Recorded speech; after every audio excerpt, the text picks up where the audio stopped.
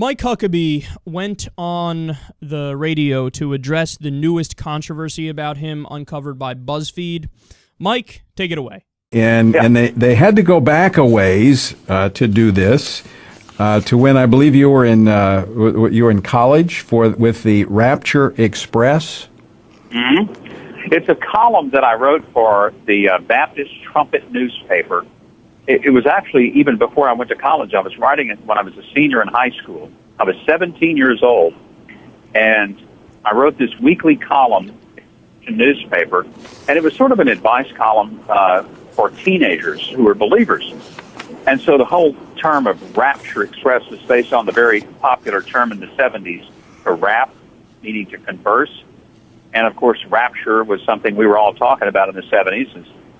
So much talk about the second coming. But anyway, I did this, and so BuzzFeed, I didn't know how they got them. I'm not sure. Don't really care. But they found a whole selection of the columns that I wrote in which I discussed things like dating, dancing, smoke, all sorts of issues that would be relevant to a 1973 teenager, because that's when it was, 1973. I was 17. But the controversial position you took about dancing. Well, it was basically that, it wasn't that I could say that it was prohibited, but I wasn't sure that it was good for a person's witness. Anyway, the funniest thing, I read this and I laughed out loud. I said, while other candidates are being outed for their teenage drug use, their teenage alcohol use, their teenage partying hard, and doing all sorts of destructive things like painting graffiti on bridges, the scandal with me is that I wrote a column at age 17 telling Christian young people to live a godly life. So, I just had to say, is this really controversial? I'd much rather defend this than I had to say, yes, I used to regularly be part of the Choom gang. I just find that it's amazing, but it shows, though, how contemptuous that the left really is toward believers. They truly do think that we are just laughable for the beliefs we hold. And rather than that get me down and make me feel all depressed, I just kind of take it as, wow, if the worst thing they can say about us is that we truly believe that the Scripture teaches us to live a circumspect life, okay, well, you got me. I plead guilty, and we'll find something else to be upset about. Well, I could think of worse things that you would have to defend in a campaign that you were encouraging young people not to exhale on the dance floor. It really was a shock. When I got this word from my staff and they said, have you seen the latest that you've been hit with? And I thought, oh my, what have I said now? Have I insulted somebody? Have I said something about some pop culture icon that I didn't remember? And then they told me it was about these columns, and frankly, I'd almost forgotten about them. And I haven't even seen them myself in 42 years. 42 years ago. So when they show them to me, I'm thinking, number one, gosh, that's interesting, the things that I said. Number two, I was thinking, some of them for a 17-year-old weren't that bad. Yep, that about says it all right there. Now, is this really a scandal? Like, everybody should be outraged and it should disqualify him from attempting to run for president? No. I think there are 400 other things that he's done where you should disqualify him from running for president. So this isn't a scandal that we should get all outraged about, but it is telling. It is very telling. At age 17, Mike Huckabee was writing articles about how dancing is immoral. Now, I present to you this very basic question.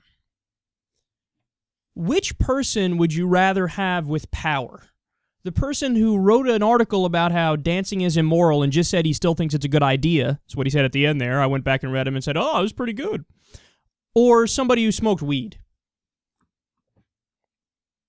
Well, look, I don't think either one of them is a scandal, but I would prefer somebody who was drinking and smoking and even did graffiti or whatever over somebody who is writing articles in a Rapture magazine fundamentalist Christian much, saying, "Oh yes, dancing is immoral and it's terrible and it's wrong and you shouldn't do it."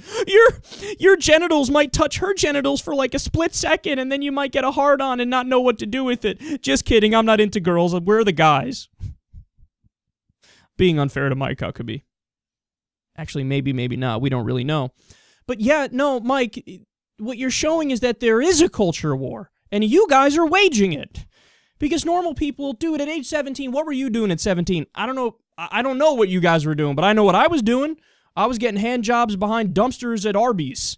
I mean, this is what you do when you're 17 years old. When you're 17 years old, you go out and you drink and you have fun and you live fast. And most people, as they get older, they grow out of it. As time goes by, when you hit your mid-20s and then later on 30s or whatever, it's like, okay, that was in the past, but it was fun while it lasted. That's a common experience. But Mike Huckabee's like, no, from day one, I've been repressed. Man, is dancing so bad. It really tears apart the moral fiber of the nation. Anyway, let's talk about how I'm pro the Iraq war now. So dancing bad, Iraq war good. And tell me whose moral compass is fucked up. And I love when he's like, well, the left is so contemptuous of our religious beliefs, and God, they're so wrong for that. Well, no. We are contemptuous of bad ideas. And he says, they just think our faith is laughable. Yep.